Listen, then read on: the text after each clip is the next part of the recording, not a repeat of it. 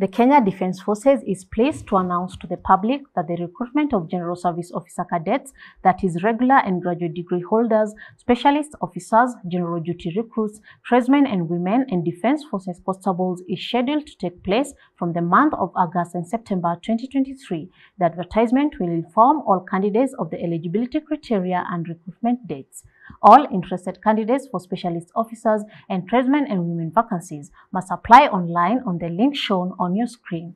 The Kenya Defence Forces recruitment drive is free to all eligible candidates. Members of the public are warned against engaging in malpractices with a view to influence the recruitment process and are encouraged to report any suspicious activities or characters to the nearest police station or military camp or call the hotline numbers 0726 419 709 or 0726 419 706.